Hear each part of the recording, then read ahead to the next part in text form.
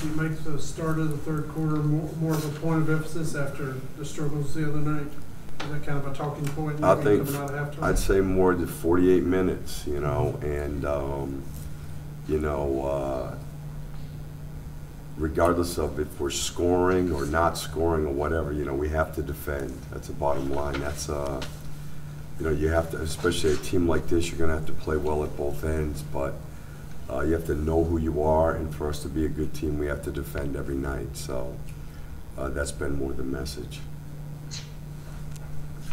Where are you with like being able to extend the minutes on Markel? Have you had those talks, or is it? Oh yeah. I mean, it's just little by little. You can see, you know, he plays so hard, and you know, he gets fatigued. So it's going to be little by little.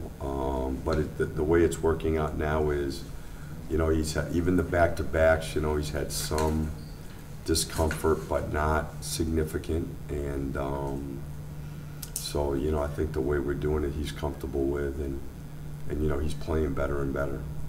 You noted with the shortened preseason, you wanted to kind of limit guys' minutes at the beginning of the season. Are you starting to get guys backed up to their normal minutes or the normal? Well, we didn't want to limit. It's more the injuries Sure. put us in a position where we had to, and yeah, we're getting there. Yeah. Coach, for those of us who don't see you on a regular basis, Jonathan Isaac, what has he done from, let's just say last year to this year, that's impressed you the most? What did he work on over the summer that's bearing fruit now? Well, I think it, you know, I mean, just overall skill level, his shot making, ways to create separation with the ball, like in the post on the perimeter to get a shot. And then also all the work he's done on his body, you know, the weight he's gained, his strength level.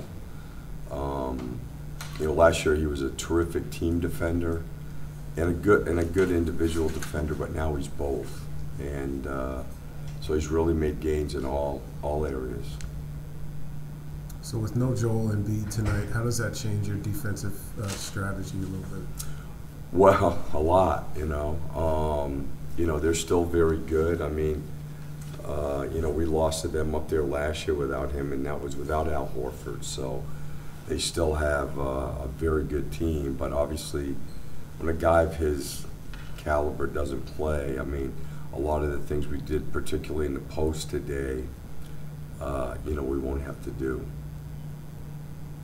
Do you put any stock in steals as a statistic? As far as, I mean, I know when Stan was here, he would say, you know, you don't want to go for steals and be out of position, but you know, you still want to get steals because they're a sign of some defensive activity. So, I guess, how much stock do you put into that statistic, or what do you want to see from the guys who are getting steals? Yeah, I think that for our team, I think first of all, I think when you're a coach, what happens sometimes, believe it or not, is look, there have been over the years, like poor defenders who make the all-defensive team because they steal the ball.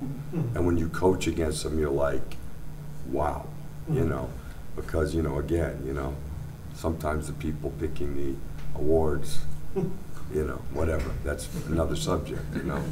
But I think that what you want is guys that can both contain the ball and create turnovers without doing that, without hurting your defense. And you know, Jonathan Isaac's been doing that. Aaron Gordon can do that. Michael Carter-Williams can do that.